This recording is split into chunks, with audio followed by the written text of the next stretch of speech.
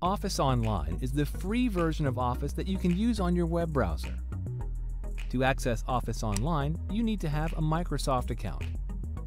Navigate to office.com and click on Sign In.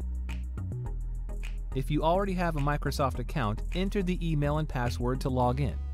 If not, click on Create One and complete the steps. Let's quickly create an account. First, we'll use our email address to create an account. You can also use your phone number or Skype ID. A tip here, if you use email, it has to be a personal email address and not one from work or school. So, type in your email address and select Next. Create a password that meets the password criteria and select Next.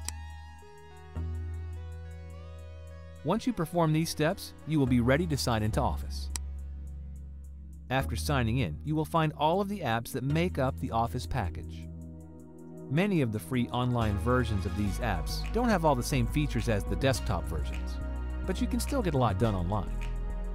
To use Microsoft Word, select the Word icon and a new window will be opened to launch Word. Next, you can choose a blank document or a template to start working with, or you can open an existing file from OneDrive. Office Online is a great way to create and access your digital content from various devices and on the go.